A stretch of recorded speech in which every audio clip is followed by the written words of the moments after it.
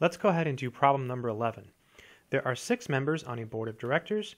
If they must elect a chairperson, a secretary, and a treasurer, how many different slates of candidates are possible? Okay, so we have 6 total people on the board of directors, and we want to select a chair, a secretary, and a treasurer.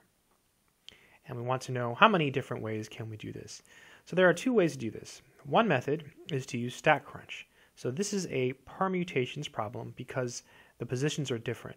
So it would be 6 P3. You have 6 people and you want to choose 3 of them, and the order matters because the positions are different. In StatCrunch, the command is perm 6 3. By the way, this is not how I do it. I'll show you how I do it in a second. I just wanted to show you this way first. So data, compute, expression, and then perm 6 3. A lot of people like doing it this way. You get 120 because you do it in StatCrunch and it's like, yeah, okay, if I'm doing it in StatCrunch, it's got to be right. So here's how I do it. It's a little bit different.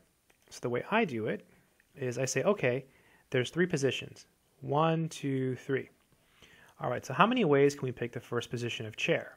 Well, if there's 6 people total, there's 6 ways to pick the chair. Okay, we've picked the chair. So how many ways can we pick the secretary? Well, we've already picked the chair, so there's 5 people left, so 5 ways to pick the secretary. And now there are 4 ways left to pick the treasurer. The number of ways to pick all 3 is the product by the multiplication rule. So this is equal to 120. So that's how I do it.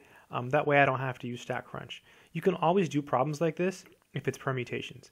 So if it's permutations, you can always do this and you don't have to use StatCrunch. So if it's combinations, you definitely want to use StatCrunch. I hope this video has been helpful. Good luck.